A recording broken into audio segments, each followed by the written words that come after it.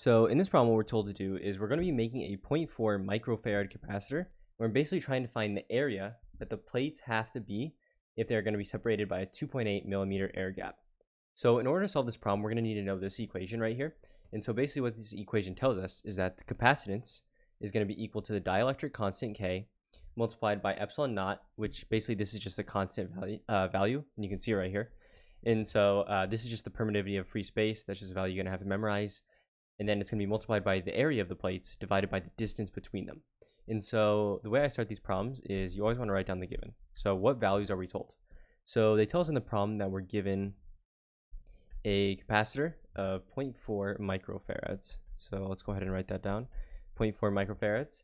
And then we're told that the air gap, or the distance between them, d, in this equation, is equal to 2.8 millimeters. So I'm going to write d equals 2.8 millimeters. And so, right, keep in mind what we're solving for. We're solving for A, which is the area, right, the area of the plates. We have D, we have epsilon naught, right, the permittivity of free space, which is just a constant. We have C, and then keep in mind what is K. So K is the dielectric constant, which is different depending on the materials that, or depending on the material that is between the two plates. So in this case, they tell us we have an air gap. And so whenever you are told it's an air gap, you're going to know K equals 1. And so, yeah, it's different depending on the material, but for air, it's just 1. So you honestly don't have to worry about it since it's just 1. But yeah, so in order to solve for A, what we're going to want to do is just manipulate the equation to get it in terms of A. So what I'm going to do is I'm just going to cross this out since it's just 1. It doesn't have any impact. So divide by epsilon naught and then multiply by D. So A, or the area of the plates, is equal to C multiplied by the distance divided by epsilon naught. And so keep in mind, we want everything in standard units. So this capacitance is going to be equal to 0.4, and then it's microfarads. We want it in farads.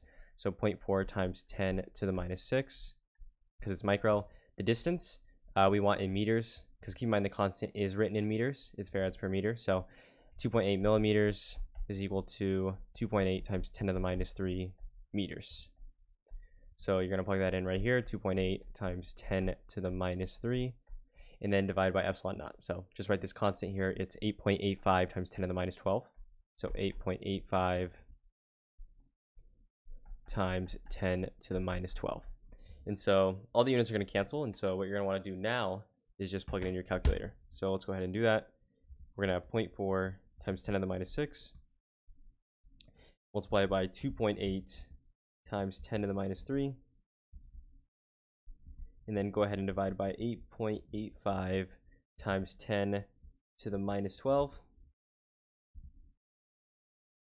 And so yeah, you're going to get A equals 126.55 and so on, 5536. It doesn't really matter.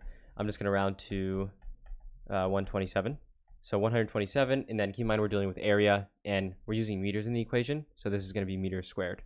So you can round however your teacher wants you to, but essentially you're going to get the area of the plates. In order to make a capacitor with these specific requirements that they gave us, it's going to have to be 127 meters squared. That's going to be the area. But yeah, so this is going to be the answer to the problem, and hopefully you found this useful.